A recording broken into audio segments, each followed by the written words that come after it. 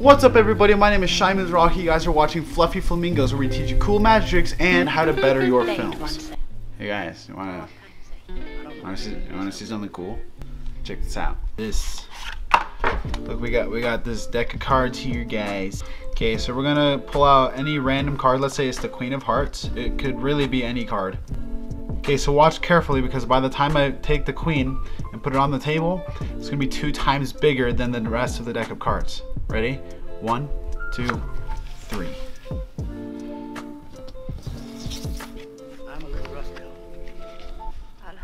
Ooh, look at that, guys. This is where the fun begins, though. Oh, look at that. Now it's 2 times smaller than the deck of cards. Check this out. We're gonna take the Queen, make it big again. Today is Magic Monday, and I'm gonna be teaching you another trick that you can do with a double backer. Today we're gonna be using the Orbit playing cards 5th edition. So all you're going to need to do this trick is get a double backer. Again, if you don't know what a double backer is, it is just a card with the same back on both sides. So I'm gonna bring you down to the table and I'll show you what we're doing here. So for this trick, you're gonna need 2 things. You need a deck of cards with a double backer and a wallet, because this trick is a card to wallet routine. So we're just gonna leave this inside this little pouch here, and that is your setup. Just a double backer inside your wallet, close it, leave it in your pocket, and you're good to go. Spectator can choose any card they want. So in this case they chose the Queen of Spades. So this trick is actually really easy. All you have to do is take the card and control it to the top in whichever way you would like to. You can shuffle, false cut, or whatever it is you would like to do. Make sure that it stays on top. That's all you need. What you're gonna do is you're gonna be like, okay, so you chose a card, the Queen of Spades, and then we put it back in the deck and we shuffled it, and actually right now it's missing. All you have to do is you have to fan out the cards and just go like this. Like, go all the way through the cards. And so the reason that this works is because if I fan it this way and I show everyone like this, and I'm just moving the cards this way, they're just going to be seeing the bottom card. But the fact is that the fan, when I do this, the Queen of Spades is on top and it's being hidden underneath the flesh of my hand. So I know this is kind of hard to see at a table's point of view, but so just make sure that the card's on top, the deck is facing down, and fan the cards, and you're just basically going to go through them like this, and the spectators are watching the cards from the face. So as you're doing this, you say, do you see your card? And they say no. Now, there's a little bit of psychology behind this, but I started doing this a couple years ago. I kind of made it up, I think. I haven't found this method anywhere else.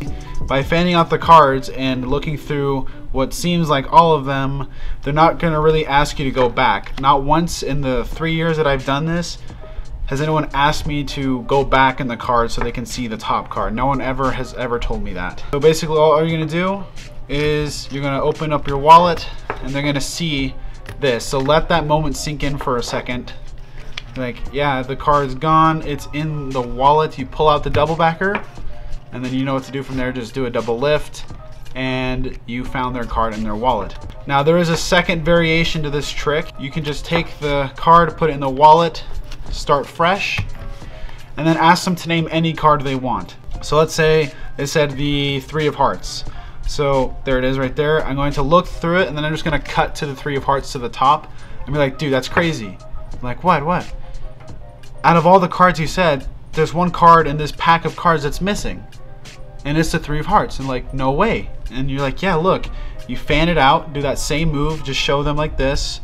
Look, see, the 3 of Hearts is actually missing from the deck of cards. So they're like, oh my god, it is missing. And then you pull out your wallet, pull out the double backer, say, look, there's been 1 card inside of my wallet, and you said 1 card. That card is the 3 of Hearts. And just do a clean double lift on like what I just did. Show them the 3 of Hearts and then put it back in the center.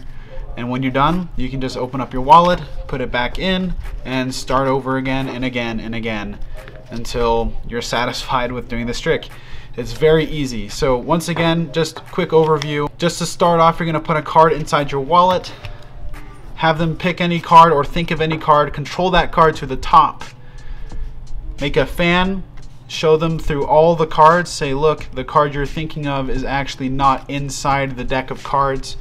Open the wallet, take this out, and then be like, okay guys, look, the card you were thinking of, do a double lift, was inside my wallet the whole time. And that is it for this tutorial. So I'm gonna show you guys from this angle real quick. So here's the Queen of Spades, it's on top of the pack. And I'm just gonna fan out the cards. And I'm like, look, the Queen of Spades is actually not inside the deck of cards. That's basically the entire thing. So again, on top, fan, and here's the Queen of Spades right here on the bottom, but no one's gonna look for that, so you just look through everything. Look, it's not there. Oh my god. And it looks very fair. In people's minds when I'm doing this, it looks like I'm letting them see every last card, so they think it's fair enough to the point that they don't even need to ask to look at the top card. That thought doesn't really go into their head. It just kind of, yeah, this seems fair enough, so I'm going to assume that it's not in there anyway. So it's not very suspicious at all.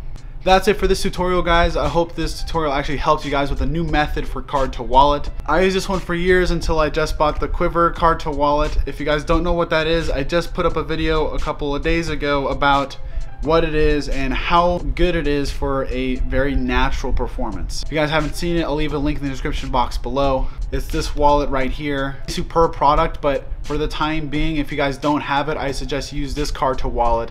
It's very fast, very clean, and no real switching involved, just a double lift. I'll see you guys in the next video.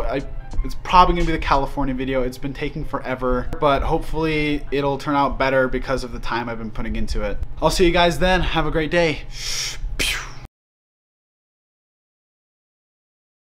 What's up, everybody? My name is Shai Mizrahi, and you're watching Fluffy Flamingos.